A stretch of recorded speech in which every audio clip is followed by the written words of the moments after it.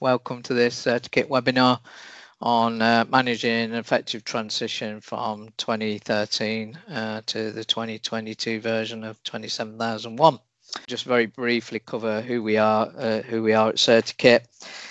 So we're a leading creator of compliance toolkits, and we're also a provider of ISO consultancy services. We're headquartered in Derbyshire. We've sort of been in existence since I think about 2010, and we've sort of helped more than 4,000 customers globally. I think that's been growing since the number of years Ted and myself have been with the company. We're sort of helping a number of customers achieve compliance to the various ISO standards. We specialize primarily in the core ISO standard, so that's sort of 9001, 14, 27001. We've now increasingly getting some work in 22301, etc. We've also specialised in standards around data protection compliance as well. Our mission really is to make compliance easy so that, you know, more organisations like yourself can achieve certification to the various standards and benefit from the chosen standard or the data protection regulations. So that's a bit about CertiKit. A bit about myself. I'm responsible for providing both internal audit consultancy and for ISO 27001 information security management to new and current CertiKit customers, and providing guidance and advice when needed to customers who are implementing 27001 using our 27001 toolkit. The boring bits. I'm a certified lead implementer to 27001 and qualified 27001 lead auditor in both 27001 and 9001. Had a variety of experience over my career. Sort of over the last 25 years, I've sort of been involved in quality management roles within manufacturing and various industries, both in and information security management within aerospace, defence and software development sectors. Experience really in implementing a number of ISO certifications within a number of companies I've worked at, both in 9001 and 27001. Okay, so just as a reminder again, before we progress, if you've got any questions, just drop them in the question window at the end. So we'll start with the presentation formally. Okay, so what we're going to cover today, so we'll take a look a little bit about how the standards evolved since its original version back in 2000. Won't focus too much on the history, but just sort of how it morphed into what is currently the new 2022 version. We'll take a look at how the 2013 version of the standard was structured in terms of the Annex A control structure and some of the revised control groupings that were introduced into the current standard. We'll take a brief look at some of the key differences, what was introduced new into the standard, what was sort of merged and removed. It won't be a deep dive, but it will be enough for you to sort of understand at least what new controls and that were brought in. Then we'll, you know, one of the things I would recommend that if you are going to be either going on the 27001 journey or on the transition journey, that you do at least buy, you know, procure a copy of the 27002 2022 guidance, because that will give you a detailed description of what the controls are all about. So we won't have time today to go into that level of depth. I'll just talk a little bit as well about transition planning, and then a little bit about the sort of process for integrating to the new version. So the main things, objectives of today is you'll have some understanding of the common structure of the 27001, what changes were brought in as part of the management system elements, what revisions came into the Annex A controls. And then towards the end, I'll also give a few little hints and tips on some of the things that we've experienced as you know, being gap areas, I suppose, or things that I've experienced when auditing in pre-certification or during implementation and working with clients that are transitioning from the old version to the new standard, and some of the things that we've learned from that exercise. Okay, so I'll rattle through the first bit. So going right back to the evolution of the standard, it originally started life as a British standard, funny enough, in 2000, BS 7799. There were two parts to it. Part one, which was the best practice bit about information security. It drew a lot of inspiration, I think, presumably from other areas like NIST and so on. And then part two, which was the actual implement ISMS bit. It got revised in 2005 because that's when it officially became the 27001 standard. So that was effectively the first revision of it. However, what we're here to talk about today is the 2013 to 2022. So just a little bit about 2013. That was really when the original 2005 version got updated. And the main revisions there was that it mainly was updated to align, particularly in the management system aspects, with the Annex SL format, which is a common structure across all the core ISO standards like 9, 14, 27, and anything which has got a management system aspect to it. So that Annex SL format was probably the biggest change to come in when it was introduced in 2013.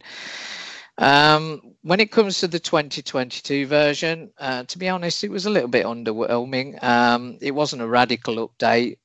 It was more of a sort of a nip and tuck exercise that happened on the Annex A control. It provided some logical grouping of controls. It also introduced the concept of properties or attributes that you could apply to the controls, so that you can group them from a perspective of what are the characteristics that particular control will contribute to preserving.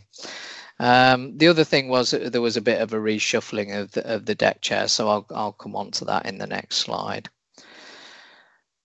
So the main components of the standard are the clauses 4 to 10. That remained the same, and it always has been for anything that follows the Annex SL format. That is basically the core management system elements of the standard. When you drill down then into the controls, the 2013 was originally structured into like 14 domains.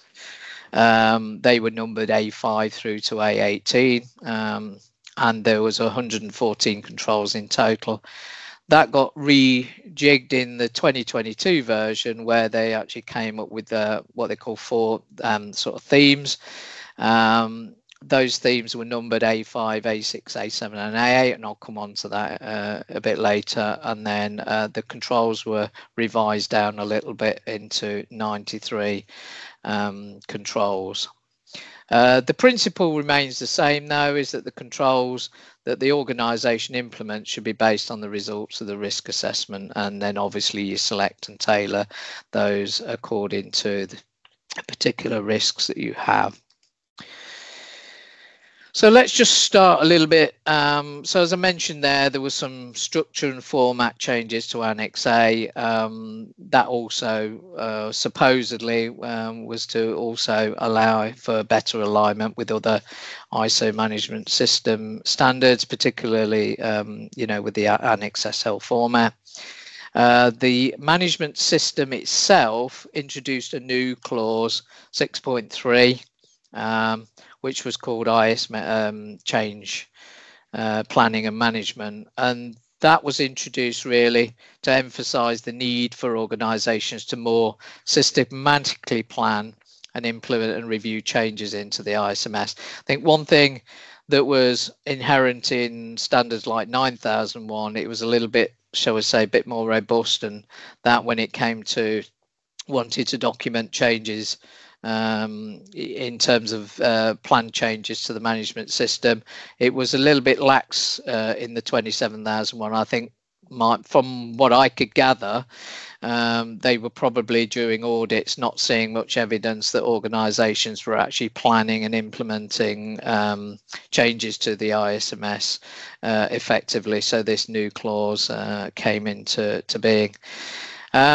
Still emphasise a risk-based approach though, but it did enhance the focus on the risk-based approach more for information security, and obviously still reinforcing that organisations need to implement those controls based on the specific risks that have identified in the risk assessment.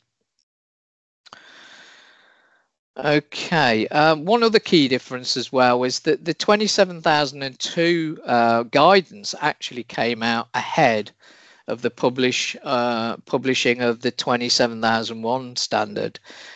So obviously, in order to not shoot themselves in the foot, it was probably very appropriate that the Annex A controls and everything were strictly aligned to the 27002 2022 guidance. It would have been a bit embarrassing if they were not the same, and that obviously would ensure consistency and clarity in providing and applying those controls. The other key shift slightly in the 2022 was there was a slight more emphasis on cybersecurity aspects, and obviously it was refreshed to keep it in line with changes in updates in technology and how to protect those information assets in the more modern ITT environment rather than the environments that would have existed back in 2013. Okay, so I want to just get this out of the way now because once I've discussed this, it's one thing off the list.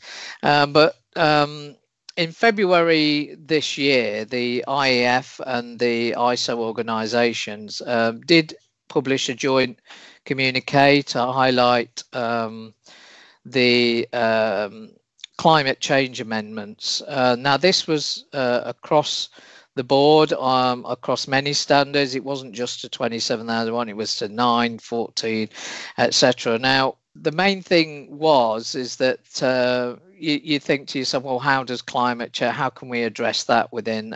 But the standard already has a mechanism really within the early clauses, particularly in clause 4 through clause 4.1 and 4.2. They remain unchanged basically, but you can actually consider really, will climate change have an effect or not on your management system?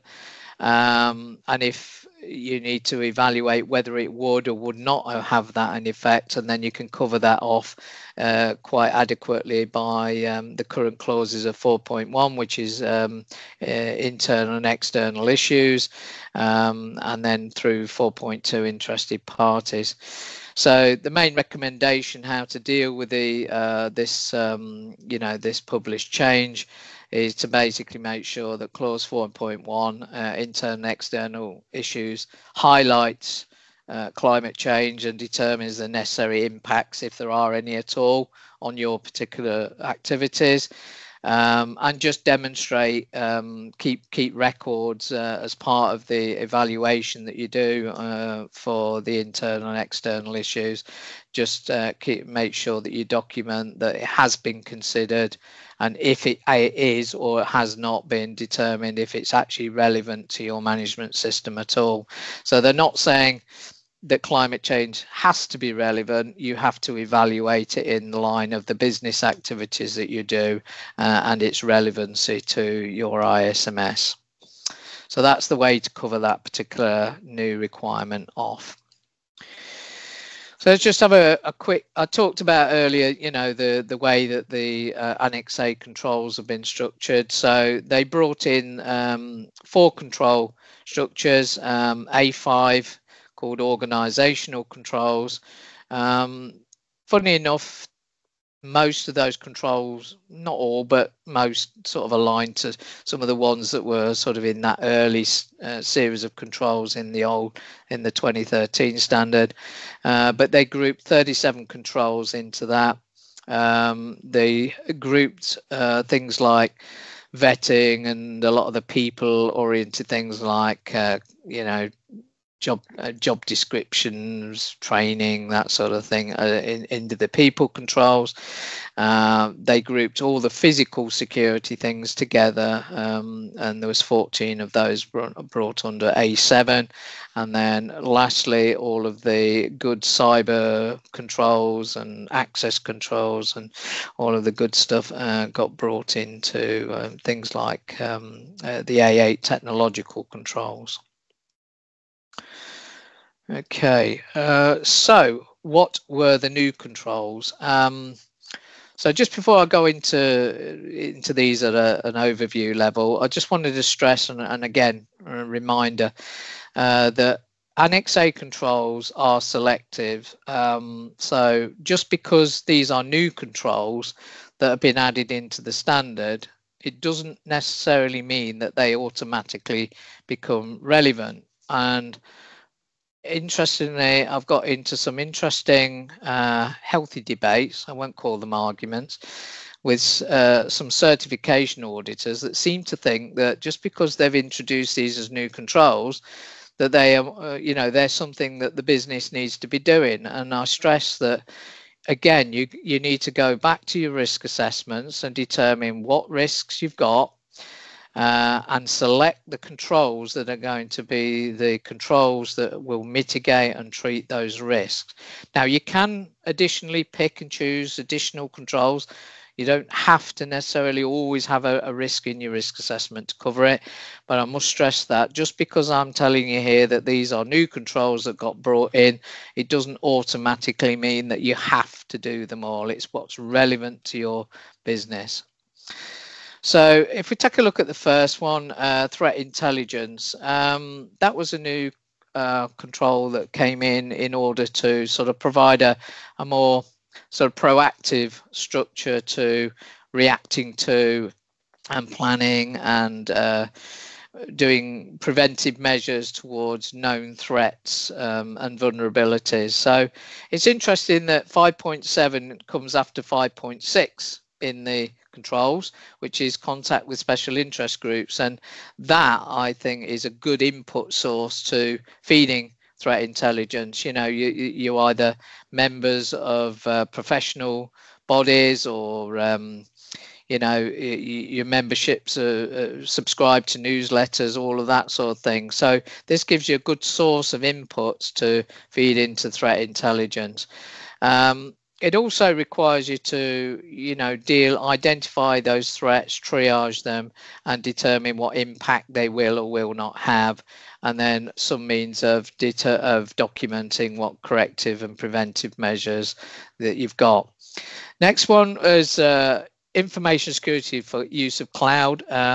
This is a new control because obviously businesses have gradually migrated away from having on-premise, infrastructure and IT infrastructure, and a lot of businesses have found that, particularly in the pandemic, having cloud services is a lot more easier to sort of manage and make available, and also. But the problem is with this is that you're trading certain types of risks off for different types of risks. So the standard brought this in now to get you to think a little bit about, when you adopt cloud services, what are the risks that are around the use of cloud services, and also, in terms of working with cloud service providers, making sure that that you do due diligence and that you actually work out things like where your data's being stored, and make sure that the data in the cloud is adequately protected. Next one, ICT readiness. This one's an interesting one because from my experience, business continuity planning has often been a bit of an afterthought in a lot of cases, and quite often as we as consultants have seen a lot of business continuity plans that when you look at them in depth, they're actually unworkable in practice, and you do question, well, if a disaster struck you tomorrow, would you actually be able to effectively recover?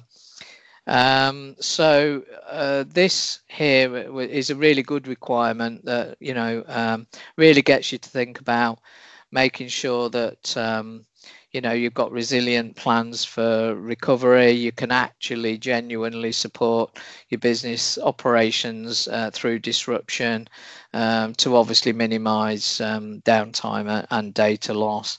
One of the things I would also recommend, you know, that although it's an unwritten rule, if you actually read carefully the guidance, we would recommend, you know, doing a more structured approach to business impact analysis, looking at your dependencies, recovery times, and then define a proper plan based on, you know, the critical system recovery. Physical security monitoring, that just improved the detection, the detection and response capabilities around physical security. That's looking about critical, where there are critical zones or critical areas within the business that do need, you know, additional levels of protection. And this can involve things like, you know, CCTV monitoring or additional access monitoring and control, that sort of thing. Configuration management, this was a new control that came in really to try and get people to think a little bit about, you know, don't just implement, you know, an IT system or a network or, you know, a laptop, deploy a laptop without having some standards around what that configuration ought to be.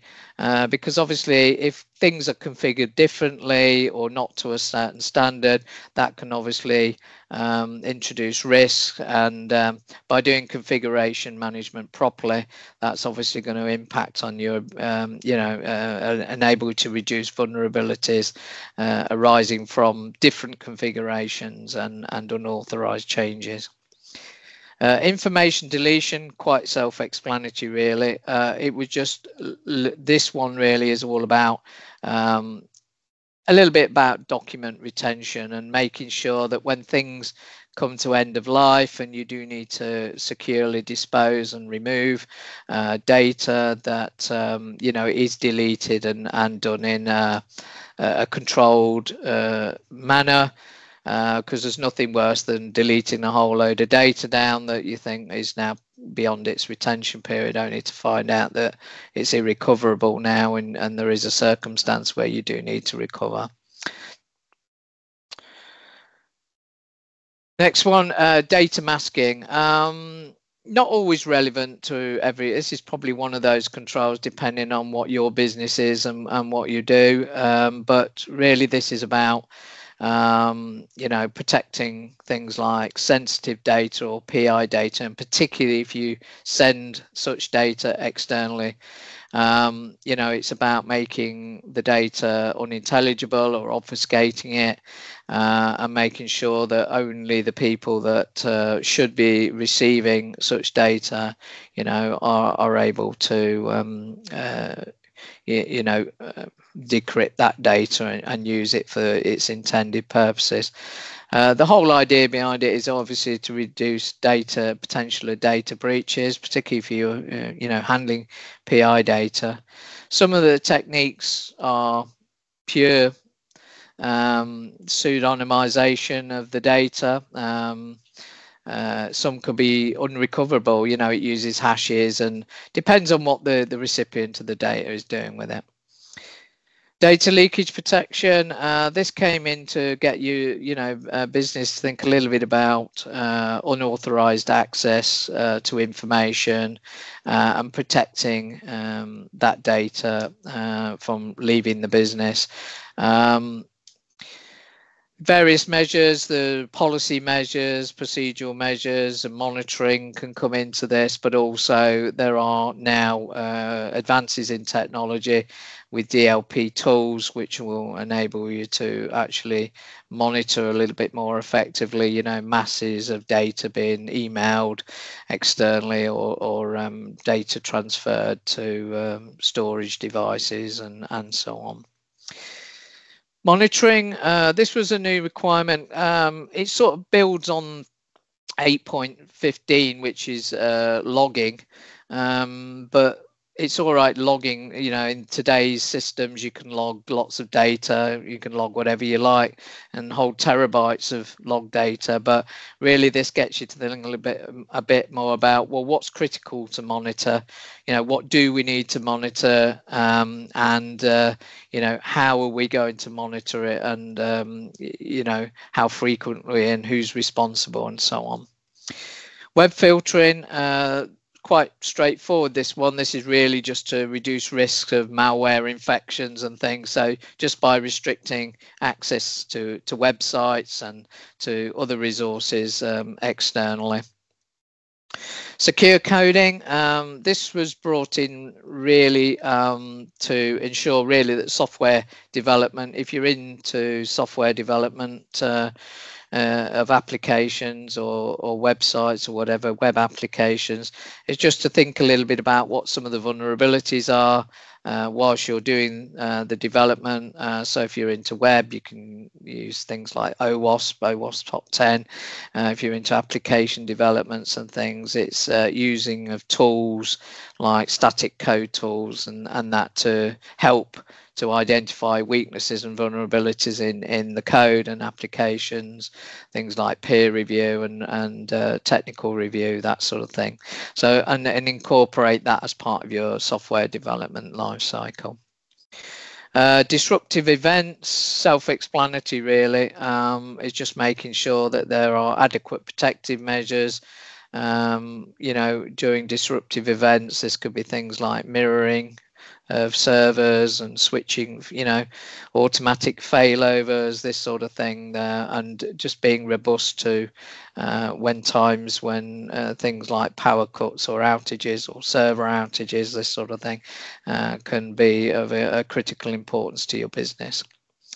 User endpoint protection. This was a bit of an amalgamation of a few controls really, but really at the end of the day, this is just making sure that you know, end users' devices, laptops, mobiles and things have adequate means of protection in case of loss or theft or cyber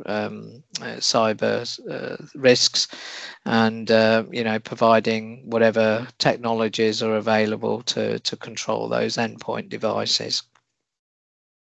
So they were the new controls. I'll very briefly go through this. There were some merge controls. What used to be as part of A7 controls and terms and conditions, these all got merged and brought into the people controls part of the standard. What used to be in A8, the old A8, for classification, labeling and handling, they were sort of consolidated and streamlined, and then they were brought into the organizational controls group. I think classification of information and labeling still sort of exists as unique controls in their own right. Removed and absorbed controls, so removal of assets, that got absorbed into a number of controls really. So things like user endpoint devices control, you know, that can sort of be a control that's used. Information deletion as well, and physical threats. And then secure development policy, that sort of got absorbed in a lot of the controls that is now part of the new A825 through to A829 controls as part of the software development lifecycle controls. Okay, a little bit about the difference then between sort of going through a full implementation. I won't go through every step. That's what is our typical 10-step, high-level 10-step process for doing a full implementation. There are a number of sub-steps in each of these, which I won't go into today. We've got a different webinar on what our 10-step process actually comprises of, but really for a transition you don't really need to go through all of the steps again, because you've got your management system, you've got most of the infrastructure in place. It's all about managing the changes.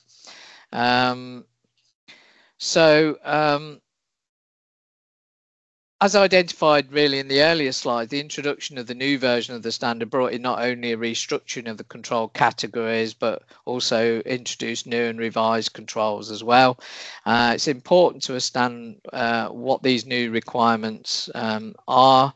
So on my next slide, I'll go into a little bit about it's important really, and we would recommend always doing a sort of a gap assessment to evaluate what are your existing process and determining level of compliance. It could be that you haven't got anything, or it could be that you've got something that may fit the requirements of the new controls. So the gap assessment will at least allow you to identify that and see what can be leveraged if there is anything, or what is actually missing.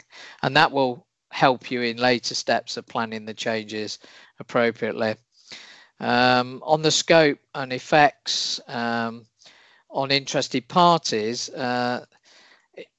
bringing in the new control obviously has an impact on the scope, because you're now bringing in new activities that are potentially now being performed, that are part of which weren't originally in scope. So as I said before, don't just accept because they brought the new controls in that they immediately become relevant. But obviously, if you've decided those new controls are relevant to you, then you have to weigh up, well, what effect does that have on our scope of our business activities that are included, because clearly any new controls you bring in are of interest to your cert body, because they will need to evaluate those now, which they previously wouldn't have evaluated them. And then you also have to look at, well, have we got any interested parties who are now involved in the operation or whatever of those processes? So you need to sort of assess what the effects are on those on the scope and the interested parties themselves. An example of that is how could the introduction of a new control impact an interested party? Well, for example, we mentioned the use of cloud services.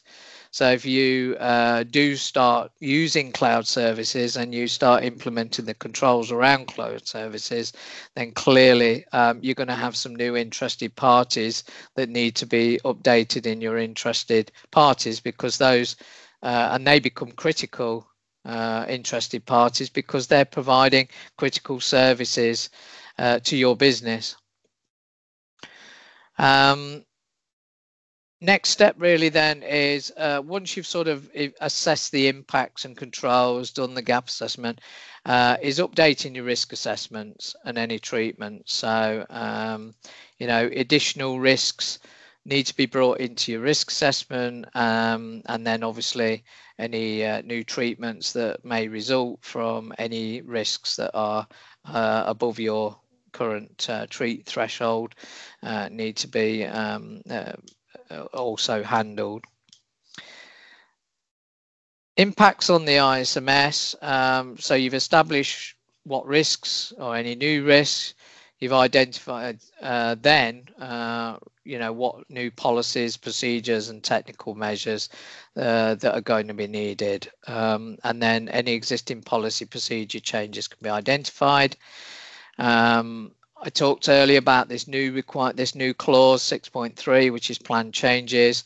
That's a new requirement, so it's important that you don't just go and change or introduce new policy procedure without going through the ISMS change process. So that means documenting all the changes that are going to be formally planned.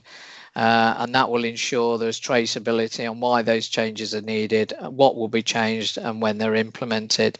And again, this provides you good evidence to your cert body as well, that you've thought very carefully about what those changes are and what impact they have and what procedures and things are impacted by it.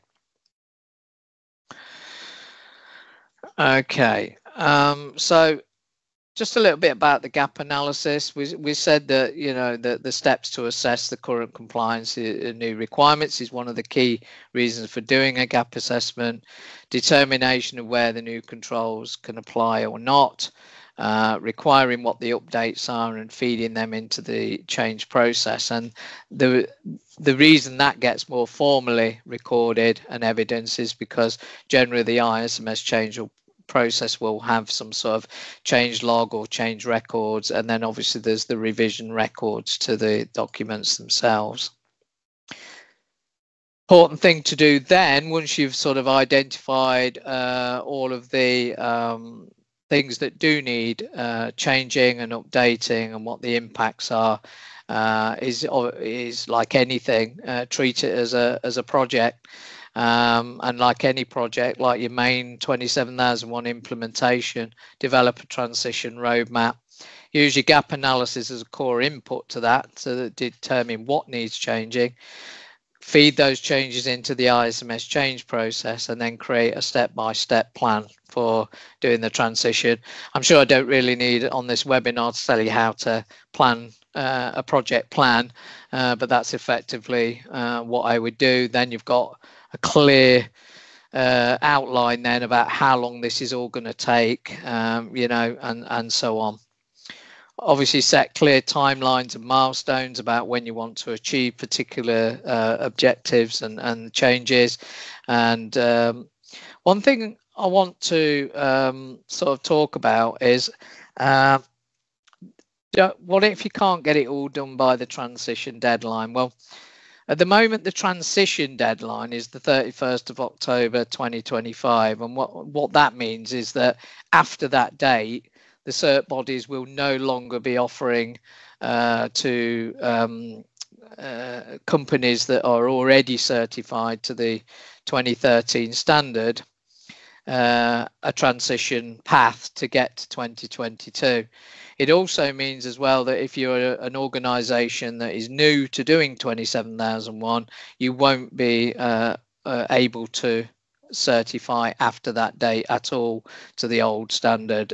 You will have to align all of your requirements to and your policies, procedure, etc. to the 2022 standard.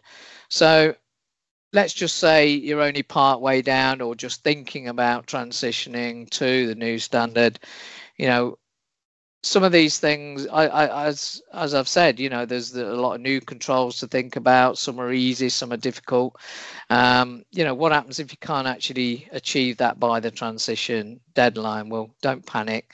The next slide, I'll hopefully cover off how I would do it if, say, you're encroaching towards that deadline and you've not quite got everything all in place. So the solution to this is, at the moment, the 27001 in clause 613, it requires you to produce an SOA document. And the SOA comprises of a number of requirements that says about documenting the controls to meet the risks and blah, blah, blah, blah. But the key thing is you need to justify why their inclusion, you know, why they're relevant to your business. But the next bullet is actually the key one here. Whether the necessary controls are implemented or not. So within the SOA for 27001, you can say that a control is applicable to you, but at the moment it's not yet implemented. So that, if you like, is your get out clause, or shall we say, buys you a bit of time to say, well, you know, it is applicable. We've thought about this. That control is perfectly relevant, both to meet a risk or an internal desire to do that control, but we've not yet implemented it. But you can't just say that and not do anything and say that in your SOA. So how do you back that up with hard evidence that a cert body will be happy with to say, well, okay, well, you've not implemented it yet. When are you going to implement it, and what is it you're going to do to actually get there?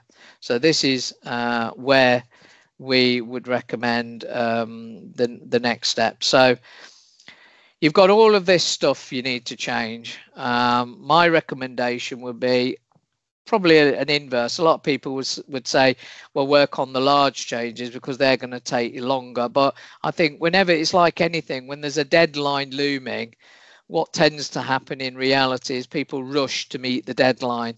And in my experience, you know, that can be a road to disaster, really, because it's better to plan and implement the controls properly than rush to implement something just to meet a deadline, because that way then that control is likely to be implemented ineffectively. So what I like to do is flip it on its head and say, right, work on the low-hanging fruit first, do the quick and easy things that can be implemented quickly, and get all the any associated ISMS changes done efficiently and quickly, get them put to bed. Then deal with your medium-sized things, you know, that I can't sort of say what is a small, medium and large at this stage, but you know, whatever in the grand scheme of things, you can work out what's low hanging fruit, what's moderately difficult to do, and then lastly, what are the big things, what's the big stuff that we need to do. And by dealing with the medium-sized changes next, that really allows the decks to be cleared then to focus on those last few big things that need working on.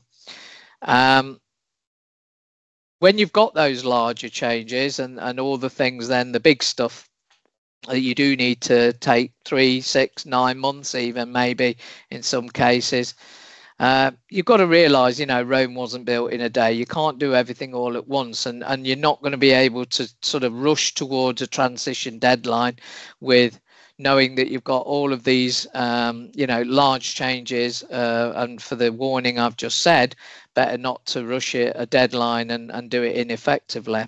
So we would recommend sort of using a smart objectives approach and a staged implementation to those larger changes.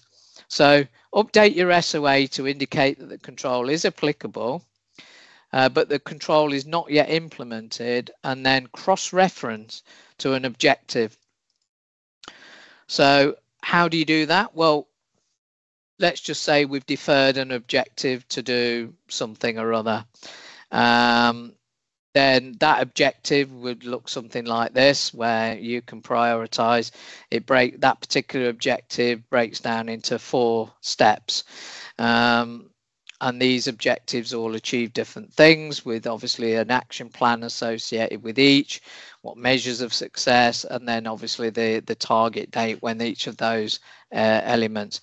So if that particular objective was to achieve something in your SOA document that you said, you know, it's applicable to us, but we're not there yet, then eventually, when this estimated completion date for everything is all done, that's the date at which you can then declare, well, we've done all of that, we've broken this down, we've handled it in a controlled manner, we've now reached this point, we now know that all of the steps that were appropriate to take to implement that control are now all in place. We can now officially go back to our SOA document and actually update that, say, not only is that control applicable to us, but that control is also now effectively implemented.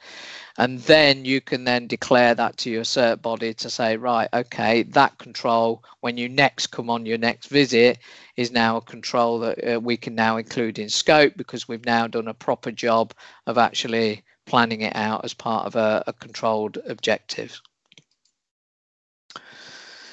So just to recap some of the key things about what needs doing, again, when transitioning to the new standard, make some adjustments to your risks, revisit your risks and update any Annex A controls. subsequently, then, if any of those new risks you've introduced trigger the need to do a risk treatment, obviously you can trigger that risk treatment and monitor those as part of your normal ongoing risk assessment and risk treatment management process.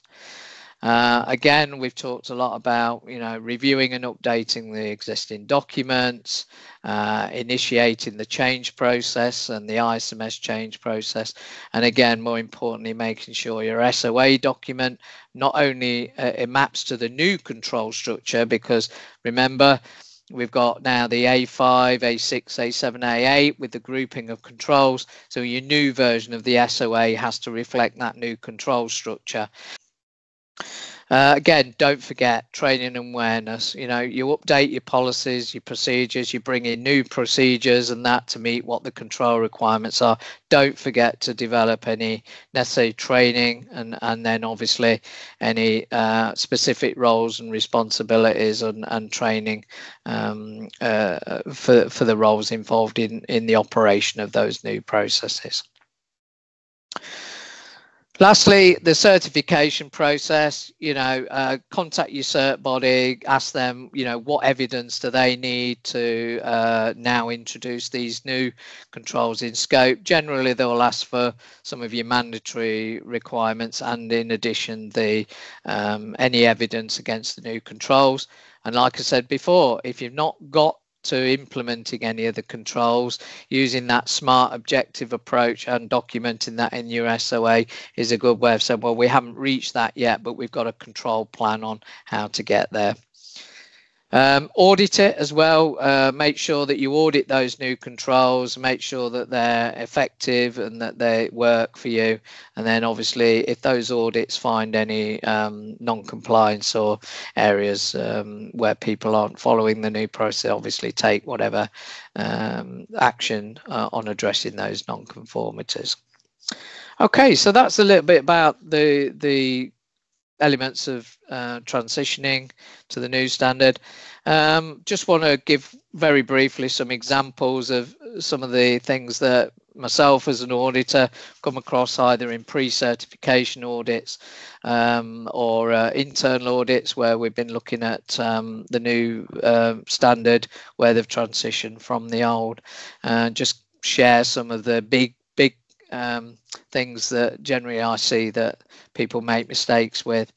So again, going back to threat intelligence, one of the things that I often see is a misunderstanding really what effective threat intelligence process requires. So quite often we often see lack of or limited intelligence gathering. Your threat intelligence process, if you decide this is an applicable control, is only as good as the intelligence you gather. So again, I go back to its predecessing control, which is 5.6. Make yourself part of cyber security groups, etc. Gather as much information out there because IS groups and newsletters is a good way of gaining intelligence outside the organization, and it could also give you some insights, valuable insights on how to treat some of these threats, because many companies that have come across these particular threats will often say, well, this is how we dealt with it. So, don't reinvent wheels. It might give you the necessary clues as to how you can deal with it internally within your own organization. But a lack of limited intelligence gathering will obviously lead to poor vulnerability management, because if you're not learning about the threats, how can you be putting corrective measures in place? And then obviously, as a result of not doing that, that can obviously lead to unidentified and poor risks. Inadequate evaluation of effects or of significant threats. So you might have all the best threat intelligence gathering in the world, but if you don't evaluate those threats effectively and don't do proper evaluation as to what impact that has, then obviously that is going to lead to a really sort of inadequate TI process. And also keep records of any discussions or any evaluation activities that you do as part of threat intelligence. And then lastly, on this one of the things I often see when I'm evaluating and auditing TI process is reduction, lack of test evidence in showing that they've actually reduced those vulnerabilities or tested them. And I'll just refer to a client I worked with last year. They do a lot of defence related work, and in fact threat intelligence is actually a mandatory reporting requirement for them. They do MOD work and they have 2 tiers of vulnerabilities. They have mandatory and informational. The mandatory ones, their clients do in fact expect them to report what they've done about it, what corrective measures and what testing they've done to actually reduce that threat and vulnerability. Other common theme I see is ISMS change. Obviously, you know, understanding what the impacts of introducing new controls are. So that means not adequately documenting the impacts of new controls.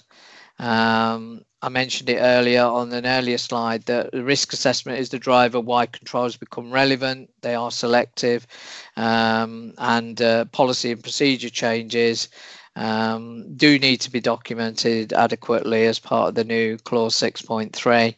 So I often see things like missing risks.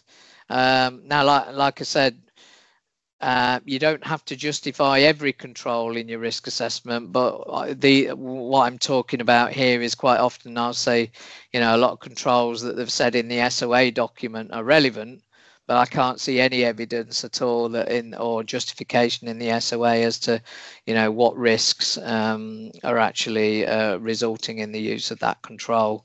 So they brought the control in, but no risk to cover it off. And also, again, you know, this is why I stressed about training. Quite often, organisations will roll out new ISMS policies, procedures, not really give adequate consideration to training of relevant staff who have to implement and operate to those new controls and requirements. Last one, big one, this supplier management. Like I said before, cloud service providers is now a huge culture shift in a lot of ICT environments. Generally across the board, we do often see weaker ineffective supplier management controls, but one of the things I often see now that the new ICT requirements have come in is really a lack of a robust process around onboarding of critical suppliers, and particularly and critical can be non-ICT suppliers as well, but you know, there's a lack of really an acceptance, an onboarding of ICT critical suppliers, particularly where you're outsourcing SARS, IaaS and PaaS service providers in particular. Lack of controls around the cloud service providers themselves, you know, not doing enough due diligence and effectively not doing enough assessment of the cloud service providers' capabilities. That leads on really to the next one, which is approaches selecting good suppliers, the due diligence itself, and in some cases I've even seen organizations completely bypass IT completely. So they've got a way of onboarding suppliers and they've got a process for it, but nowhere does the IT, you know, the information security requirements of cloud service providers, or even if they're buying like SaaS applications, there's mechanisms where they'll be able to procure, buy SaaS applications, but IT have no involvement or even no knowledge these parts of the business of you know, even procured such systems. So don't bypass your IT if you're doing good supplier management and proper cloud service provision and cloud service information security. And lastly, little evidence of supplier reviews. You know, can't stress that enough, particularly with cloud service providers. If you've got an SLA that a cloud service provider has to comply with. Make sure you can evidence that you are monitoring that supplier's quality of service, and that you're monitoring that and reporting on it on a periodic basis. So in conclusion then, the key points, so hopefully I've covered a little bit about the background and evolution, talked about the IAF communication on climate change, don't forget that. I've talked about the changes in the core requirements and control structure, hopefully giving you a bit of an overview of what each control is and how to generally manage a transition. And I've given you some of the top 3 examples of the weaknesses that I've generally seen in transition audits from the old to the new. There are some new challenges, particularly, as I say, with cloud service, in particular on the suppliers and that. So hopefully that's given you a few pointers of things to button up tight in your own organisation. Okay, so how can CertiKit help you then? So we offer a range of products, as I said before. We've been around since 2010. We offer a range of products and services really to help organisations meet the compliance and cybersecurity objectives. So we provide a number of comprehensive toolkits. So that gives you all the documents, templates, and guides needed to comply with your chosen standard. Most of our core toolkits are 27001, 9001, 14, 27701, etc. So you can sort of look at our website to get a comprehensive view of all the different toolkits that we offer. The toolkits have a perpetual license and an ongoing support package. With the purchase of a toolkit, you get unlimited email support, and as we update the toolkits periodically, we've got a new one in the pipeline soon, particularly for the 27001 standard. Those updates become available to you once you become a toolkit user. We also offer a logo replacer service. What this is, if you want to personalize your toolkit, now what you can do is you can get your logo put into the actual toolkit documents, and there is also your business name in the Word and Excel documents that you receive as part of that particular branded type of toolkit. If you do purchase it online, you can simply fill on the online form that goes with the procurement of that toolkit. Now, ISO services is an area where Ted and myself are, very active. We do a number of different services, from gap assessments to help you on your journey. We can do them as transition gap assessments, or we can do full gap assessments against particular versions of the standard. We also offer ISO consultancy services, which is from full implementation support of your project. So if you're doing 27001 or 9001 or any other standard, to be honest, from scratch, we can handhold you through that process, or we can do a sort of ad hoc support if you want as well.